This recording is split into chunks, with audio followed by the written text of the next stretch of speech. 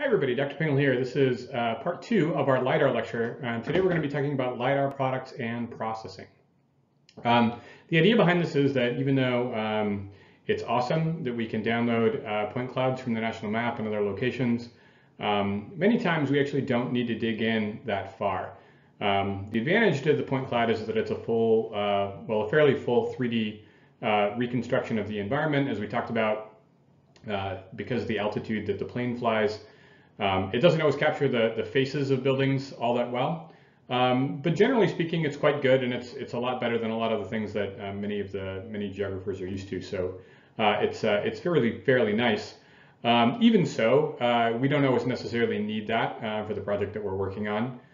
Maybe we want the products that are associated with a point cloud. So we're going to talk about two of those products today. One is the DTM, or the digital terrain model. Another is the DSM, or digital surface model. We'll also talk about the digital canopy model, or sometimes called the canopy height model, which is sort of a combination of those two things. Why might we not want to deal with the 3D point cloud? It might be overkill for what we're working on. So as a geovisualization expert, you know that sometimes things can be overwhelming to the user. Sort of throwing the kitchen sink at a visualization is not always the best plan. We might very well want to strip that down and make things a little bit cleaner and a little bit easier to see. And so rather than dealing with these points, which, you know, when you kind of look at them from far away look fine, when you zoom in on them, they often look very strange. We probably will want to go with something a little simpler, a 2D surface or a 3D mesh instead, and we'll talk about what those are.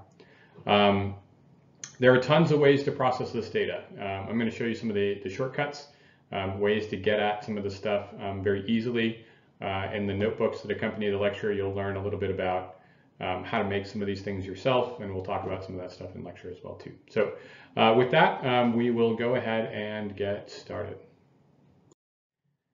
So the national map is one great source for LiDAR data. You can often download point clouds here, not everywhere, but in a lot of places. Where you can download these things, you can also download, often anyway, DEMs, digital elevation models that have been derived from LiDAR. So most of the time when we work with elevation data sets, we're working with a SRTM data. That stuff is distributed in 1 arcsecond or 30-meter resolution grid cells. The national elevation data set is finer than that. That's a 10-meter spacing. But there are some really nice products that you can get that come from LiDAR. And in the future, probably a lot of the stuff is going to get jumbled up. But at the moment, if you download some of the stuff, you can see here I clicked on elevation products, and there's a 1-meter DEM available. Again, not everywhere, at least not on the national map. But in a lot of places. And the 1-meter DEMs are available in quite a few more places than this if you look around at the local state agencies. So this is an example of the Virginia LiDAR dataset availability distributed through VGen. If you just Google Virginia LiDAR or VGen LiDAR, you'll get right here. There's a web portal that you can browse this stuff. Zoom in, click on one of these tiles, and a pop-up will come up. Last time we talked about zlast URL as being a way to download the point cloud data. What you can download here is the DEM URL, which is going to be a digital terrain model actually that's created from the LiDAR data. We'll take a look at that here in a second. One little hitch here is that when you click on that DEM URL, it's going to bring you to the an FTP download page, at least as of this recording.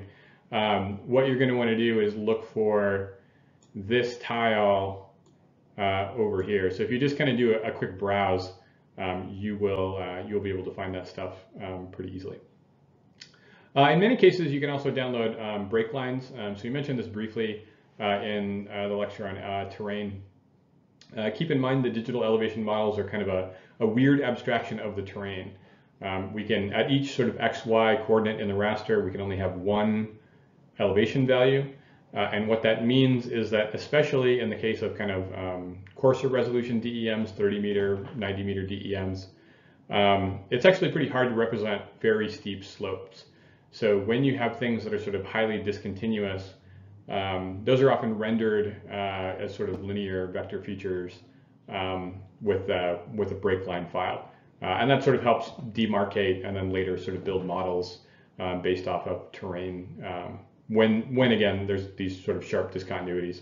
That happens all the time, especially with water flow models, ditches, culverts, bridges. All of these things are sort of don't get represented very well in DEMs. Better on LiDAR in some cases, actually in some cases worse.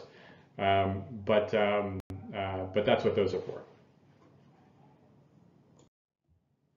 If you just load one of the, if you download one of those DEMs from VGen, and feel free to pause the lecture and do that, I think it's going to make a lot more sense if you sort of play along here.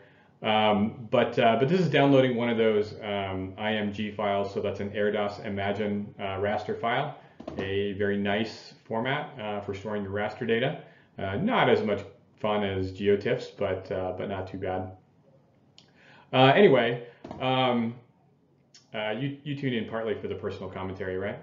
Anyway, this is what that would look like if you drag it in there. The default color map is not spectacular. In this case, it's applying sort of blue to yellow to red. Blue being, in this case, kind of hard to tell. Blue in this case being, there we go, look at the legend, being kind of lower lying areas, red being higher areas. And you can start to sort of see the shape of the land, sort of, but it's not great. It's not a really awesome representation. It's okay. And so we probably are going to want to visualize this in a different way. So a lot of the stuff we're going to talk about right here builds on the terrain lecture that we covered. If you have time to kind of go back and look at your notes if the stuff doesn't make sense, I'll try to explain it as well as I can as we go on here. But this all builds about stuff on stuff that we've already discovered or covered. By the way, this is kind of interesting. If you download stuff from the national map, most of that stuff is going to be registered in meters. For all I know, that's a requirement for them. That would make sense. Stuff you're going to download more locally, and by locally I mean here at the state level or the county level, that could be elevation units for LiDAR could be either feet or meters. Both are very common. I wouldn't say one is even more common than the other. They're both pretty common. So do keep an eye out for that. It's important to know the difference between those two. Just kind of know what you're looking at. And it's pretty easy to pull up the metadata and just take a quick look. So one thing we can do to visualize this land area is to just apply a simple hill shade. So you've done this before in the terrain lecture, and simple map operation. This should be pretty old hat at this point. If you are playing along and you did download a LiDAR DEM, then feel free to apply a quick hill shade and you can sort of see what I'm talking about. Again, this is an okay way to see the landscape. You can definitely make out features more easily than on the just sort of color ramped elevation model. Pretty easy to see roads, you can see building footprints, you can see lots of sort of interesting structures here. But there are other ways you can do it. So one thing you can do is you can apply a multi-directional hill shade. This is a really nice way, again, probably better than the standard hill shade for reasons that we had talked about already. One of those being that it tends to represent the shading more evenly, whereas a hill shade, since it's sort of illuminated only from a single point source, it can be sometimes difficult to tell what's a ridge and what's a valley. That's generally clearer in a multi-directional hill shade. The other nice thing is that it has this sort of white background, so if you're going to overlay or draw things on top of it, that's just quite a bit nicer than if it's that kind of ugly-ish gray color on a hill shade. However, there are other ways to do it. I am a big proponent of using slope shading for this stuff. I think it brings out a lot of interesting detail, sometimes too much detail, so things can start to look a little confusing. On the other hand, I think the roads pop out a little bit better, but really it's sort of application specific. And there's some idiosyncrasy here. Some people like one, some people like the other. There's sort of room to prefer different things. But even applying something like a vertical exaggeration using the Z factor that we talked about on a multi-directional hillshade can often make more subtle features pop out really nicely. What we're looking at here is it is a DEM, right? It's a raster of elevation. It's certainly digital, so it is a digital elevation model. The kind of DEM that we're specifically looking at is called a DTM, or a digital terrain model. In the past, there was really not much distinction between a DTM and a DEM. We just imagined that everything that we were looking at was the ground, because what we were looking at was so coarse that things like houses and buildings would only, in very exceptional cases with very large buildings, start to show up there. DTM is also known as the bare earth model, so you'll sometimes see it referred to that way. Bare earth implying that we've sort of stripped off everything that's on the surface, not just buildings, but vegetation as well. And what we're looking at is sort of the hard packed ground that's underneath it all. It's what we would imagine the surface would look like with all of that stuff removed. It's a little weird to look at these things. You can see that there's a lot of artifacting going on here. It seems like the kind of thing that would be conceptually easy to just sort of strip that stuff off, but all of that stuff imprints into the landscape in kind of interesting ways. And so reconstructing a world where all of that stuff has been just like scooped off the face of the earth is a little bit weird. And so that's why these things end up looking kind of strange. The more you get a chance to work with these, the more that will make sense to you. How are these things made? Well, what we do is we rasterize the surface. We take those individual points in the point cloud and we turn that into a raster model. There are lots of ways that you can do that. The two that the one that I want to talk about right now is where we find the maximum value within each grid cell, and we keep that and we sort of assign that to the value of the grid cell. So this will make what's called a digital surface model, or DSM. This is sort of a rasterized version of everything going on the surface. This is also kind of an interesting abstraction. So we're throwing away all of the stuff that's sort of happening underneath. Sort of a good example of where this goes wrong. Like a house ends up looking okay because it doesn't have a lot of overhang necessarily. But many buildings are more complicated than that, and so those will look weird under this representation. Trees in particular look strange because there's no, again, we're sort of using a raster model. Only one elevation value is recorded at each grid point. And so you don't get that sort of classic tree shape where it kind of bends down and then goes to the trunk. All of that's gone. So all you get is sort of just a dome feature at the top. So it looks a little bit weird, and we'll see some examples of that here in a second. This is an example of what that DSM looks like for Blacksburg. It's quite a bit more interesting than the DSM, or sorry, the DTM. The buildings pop out in kind of an interesting way. You can still see the color is still sort of well representing the shape of the land. You can kind of make out trees as kind of as these sort of features. It's a lot more interesting and a lot more informative. And yet, it's still better probably to look at this stuff using other techniques. So this is one of my favorites. Hopefully you're playing along and you can do this one. This is essentially calculating slope, applying a vertical exaggeration to it using that Z offset value, and just sort of accepting the default color ramp. So instead of going instead of going white to black, where steeper slopes are black, we actually have the reverse. I love this visualization. It may not be too useful, but it kind of looks like an interesting X-ray of the environment, and I really like it. You can do lots of fun things. You can apply a plasma color ramp to the same thing. Again, I think this looks awesome, sort of Predator vision, if any of you have even seen that movie. Fun way to sort of see the environment. Different ways, different perspectives, and I think that's part of the fun of this stuff.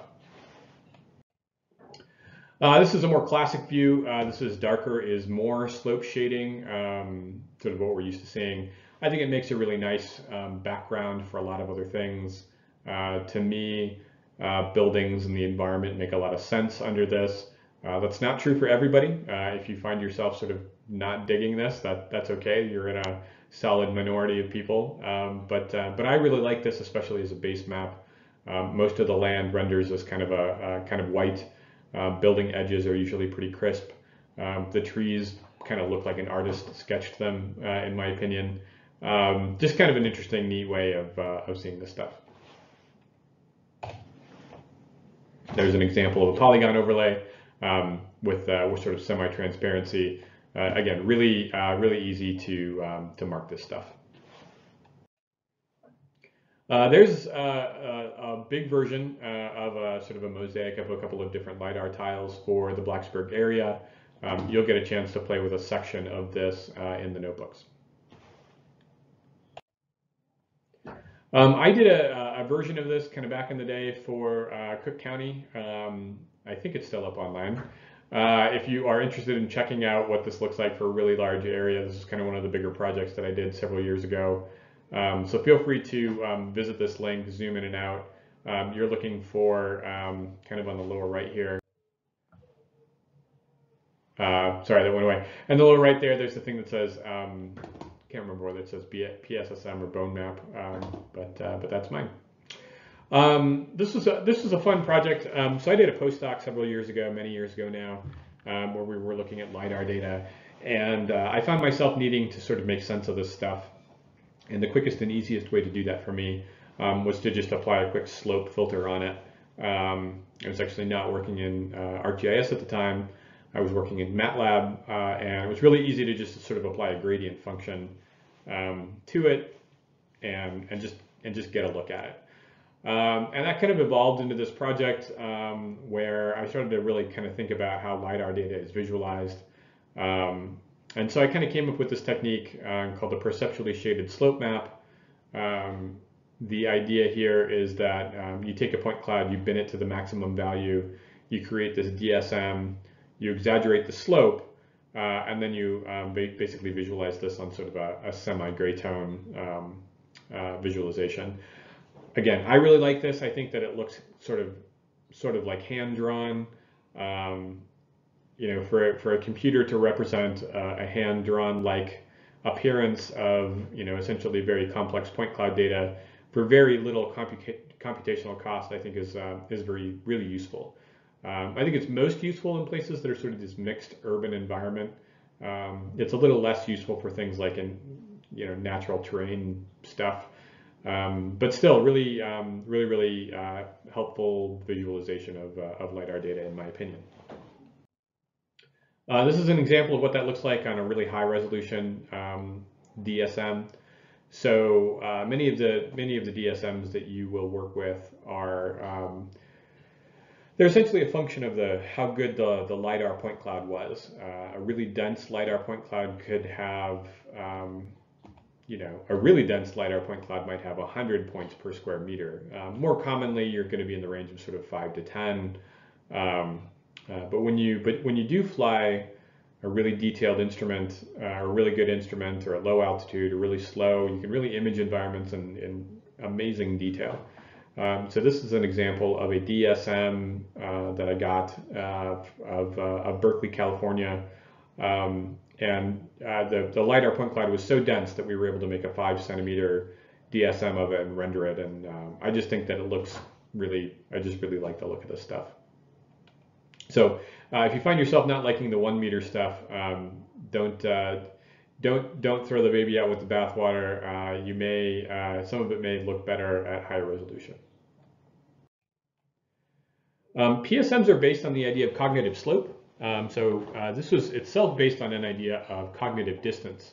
And the idea of cognitive distance is that sort of people make these interesting biased errors when they try to make judgments. So it's not like, it isn't as if you are trying to guess how far it is from here to the grocery store that you're wrong. Obviously, nobody knows exactly how far that is in perfect precision. But you make these sort of systematic errors, and with slope, this manifests in a way that people misjudge slope positively, or they exaggerate slope, or they think it's greater than it actually is on a very consistent basis.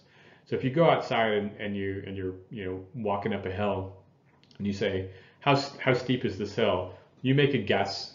You say, it feels like it's 10 degrees. Well, you're likely to be off by a factor of 2, which is kind of awesome. I did a kind of a reanalysis of this based on some published data by Profit et al. In 1995 and some subsequent analysis of Durgan et al.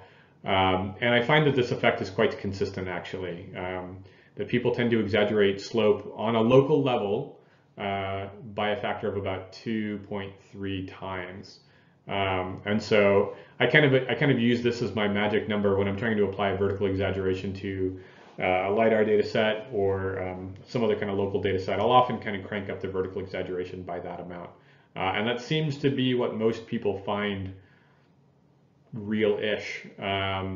If you think back to some of the behavioral cartography stuff that we talked about earlier, if you're making a graduated or a proportional circle map of populations of cities, if you know that people are going to sort of underestimate the area, then you can increase that area so that their judgments are accurate. You can sort of fiddle with the symbolization to actually make their judgments more accurate than they would be if there were perfect one-to-one correspondence between phenomenon and symbol. So that's kind of what we do with slope, and that's where this idea of perceptually shaded slope map comes from.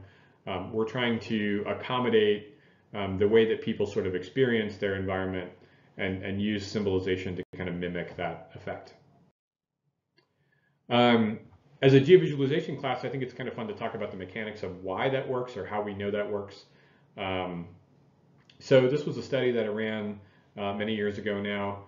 And the idea is that given sort of 5 different renderings of the landscape, which of them allows a participant in a research study the easiest ability to either perform a mental rotation on the image, or to estimate what the profile would be if we kind of drew a line across. So we'll look at that here in a second. Okay, so the mental rotation part works something like this. Given these 2 sort of circular cutouts of the same location, could I rotate one to get the other, or would I also have to reflect the image to make it match? Now, the way that you solve this problem as a human is you sort of look for points that match on this image, right? So your eye is sort of looking for salient parts of the image, and you kind of look back and forth and back and forth. And at some point, when you do enough feature matching, your brain is able to say, that's a reflection. You can't just rotate that one. You'd have to reflect it. And you hit the button, and I record whether that's true or false, and whether you're right or wrong, and how long it took you to make that judgment. And so the idea here is that the better the image, the more quickly you should be able to perform this task, because you're more easily able to sort of pick out key points on each of the images. So that's one task.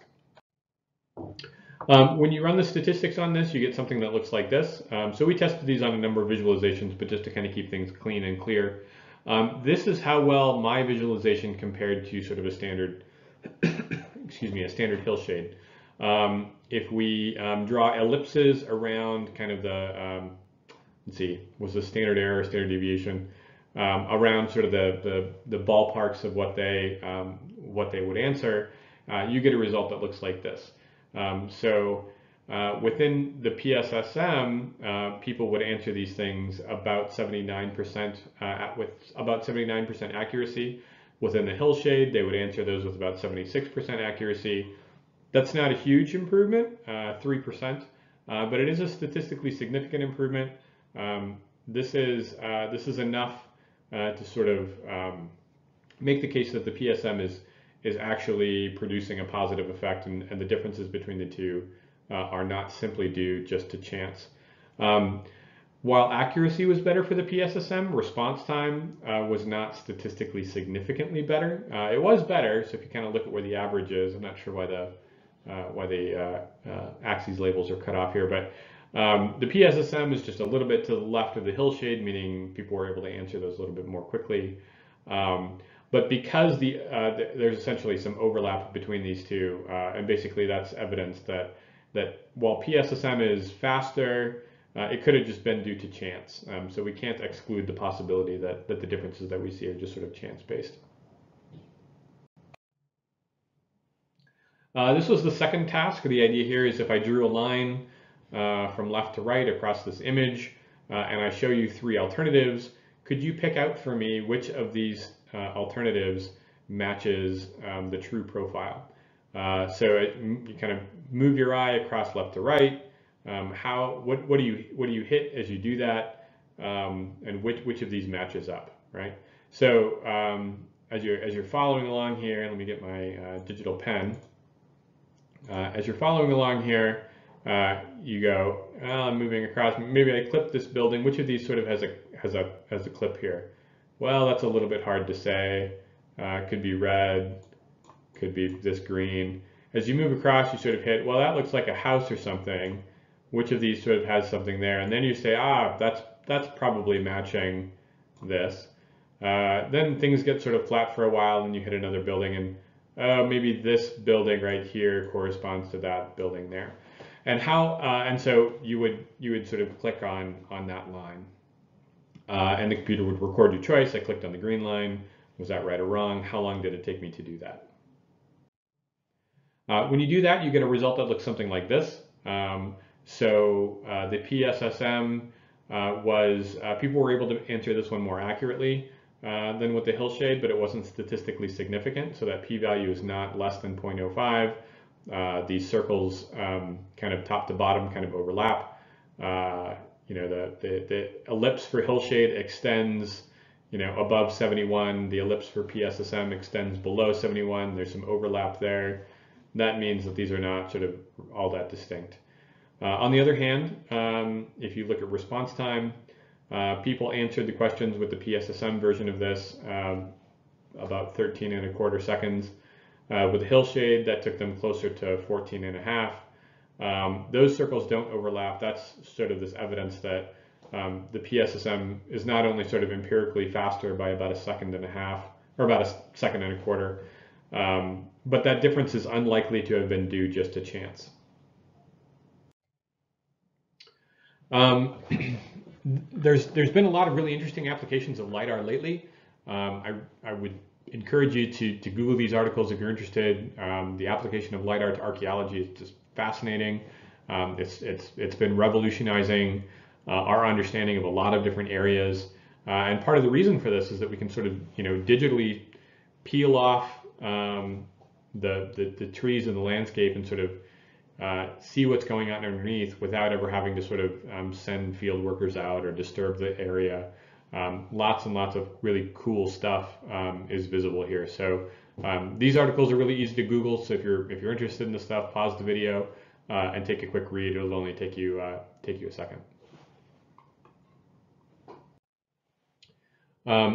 Just last year, new findings were released to show that many of the cities in Central America, these ancient Maya cities, were far, far bigger and far more extensive than we ever really knew. So this is one example. Again, pause the video, read about this stuff. Fascinating application of geography and how it's revolutionizing our understanding of these ancient civilizations. I actually had a chance to work on some of this stuff myself. This was several years ago. But my PhD advisor had a friend who was an archaeologist. She had some LiDAR data, and she wondered if we could sort of help out taking a look at this stuff. So we started poking through the data. I used some of these visualization techniques that I had been working on. in combination with a filter to sort of strip off the vegetation. And we made some really interesting discoveries about what was going on under the canopy. This is an area in Central America, in Guatemala and Belize, that's just incredibly dense. It's really hard to get through on the ground. But flying this stuff in an airplane with a Lidar unit, that Lidar penetrates through the vegetation. It hits all of the stuff in between. It's not stopped by that. You're actually getting these, again, as we talked about, multiple returns per pulse. And so that means you're imaging all of this cool stuff. And the algorithms to sort of peel this vegetation back are really amazing. It just lets you see this really neat stuff. So again, feel free to pause the video and check that stuff out if you're interested.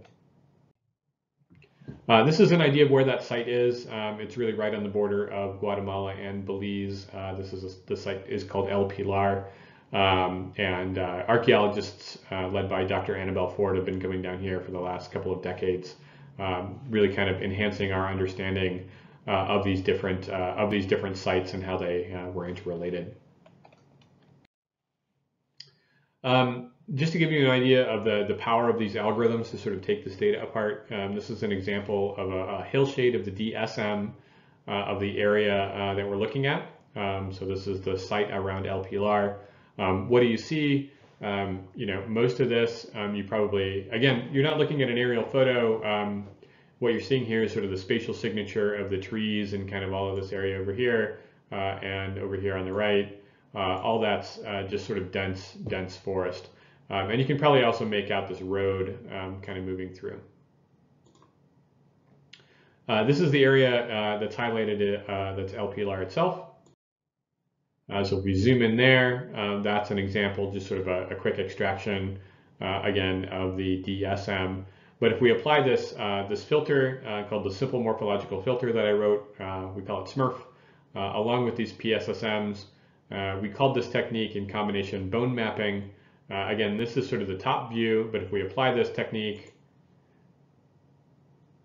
we can see through that canopy, and this is what shows up underneath the canopy.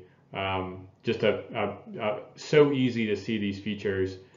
There's the main site of El Pilar, and the cool thing is that we found this feature right here, that previously unknown. Sitting right next to this main site, kind of right across this ravine, undisturbed.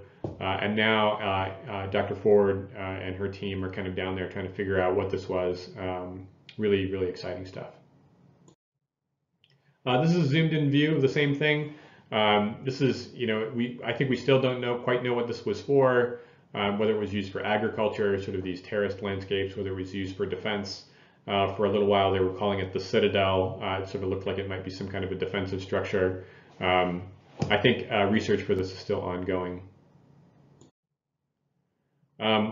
We were by no means the only people doing this. Lots of articles about this in the area.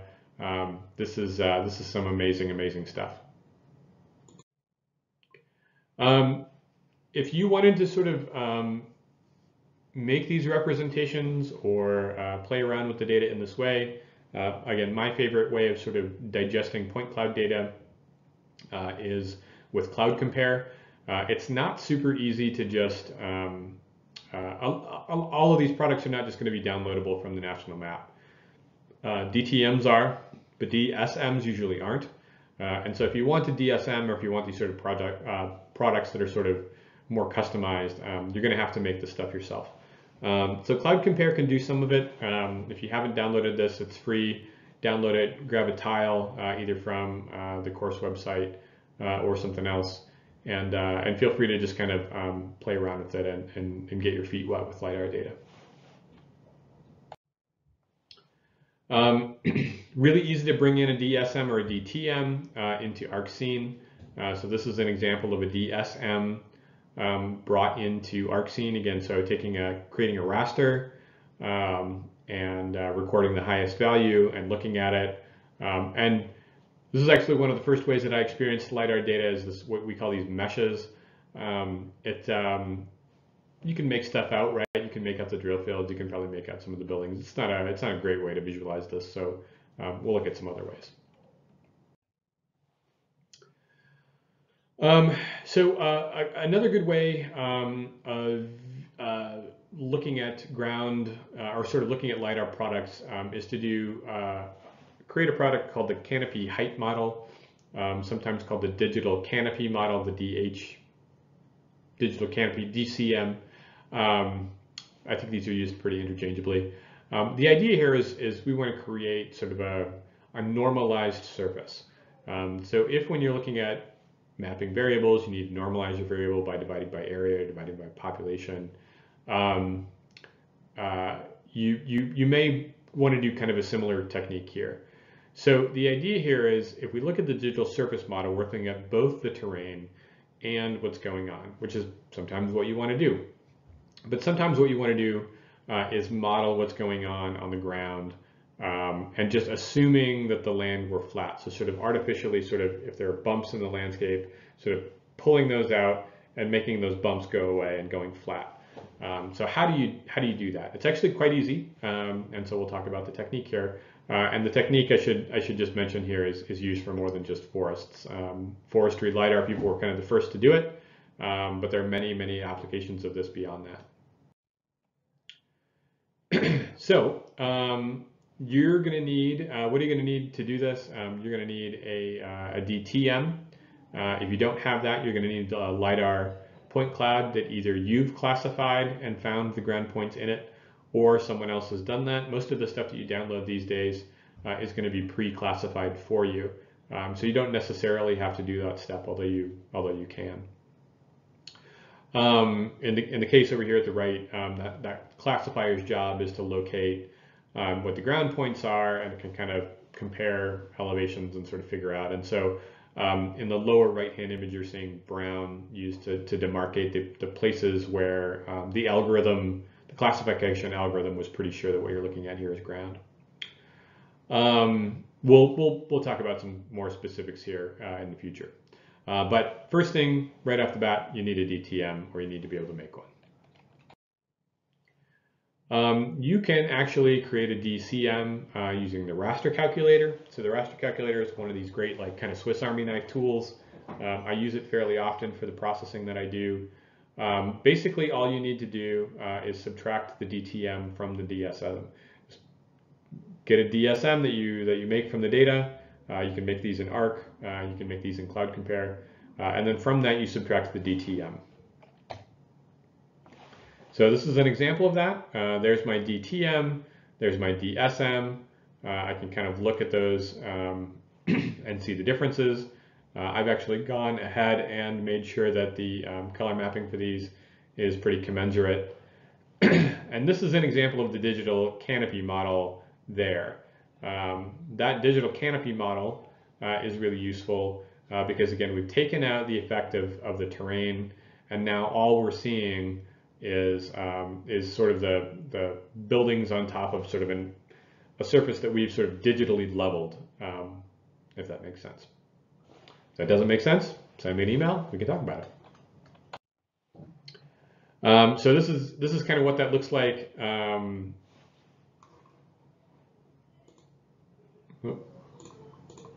Here we go. We're looking at this here one more time. And there we're comparing the ground surface and the regular, the DSM. And here's the digital canopy model again. We compare and swipe between these two. Digital canopy model is here and just looks blue because we've artificially sort of leveled that terrain.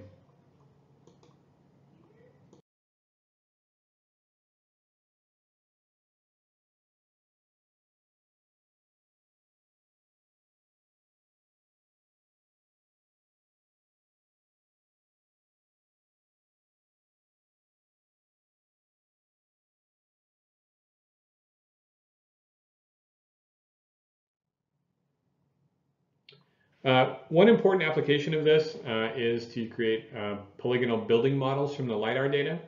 Once we've created a digital canopy model, we essentially know how high each feature is off the ground, right? Whatever the ground elevation is, we throw that away, the ground is 0. But now we've recorded how high that observation is above the ground. And that's particularly useful. You can use this to measure the height of trees or any other feature in the environment. But one really neat application of this is that you can use some tools to extrude buildings up. So if we have building footprints, which you can also get from VGen. There's a new project out of Microsoft that distributes these. It's not too hard to find you can pull these down from OpenStreetMap. It's not too hard to find building polygon models anymore. And if you just take those polygon models and you overlay them on top of this digital canopy model, you can apply a tool called zonal statistics that says, of all of the pixels within my polygon, what's the maximum value or what's the mean value? And so if you take the average value of all of the elevation points from a DCM within that polygon, you can guess the height of that building pretty well. Now that only really applies if the height of that building is relatively even. Sometimes it's not. A lot of times sort of big industrial buildings have flat-ish roofs. So this is an okay way. Obviously for things like houses, it doesn't work so well and you've got to use more sophisticated methods, but it's sort of an interesting first cut. I just need to kind of create a 3D environment. It's really, really easy to do that. And one of the notebooks will teach you how to do this on the technical side. So that wraps up our lecture on some of the products and associated with LiDAR data. We've got one more lecture to go. If you have questions on this material, of course, send me an email. I'm happy to answer anything. But until then, we will see you next time. Thanks for listening.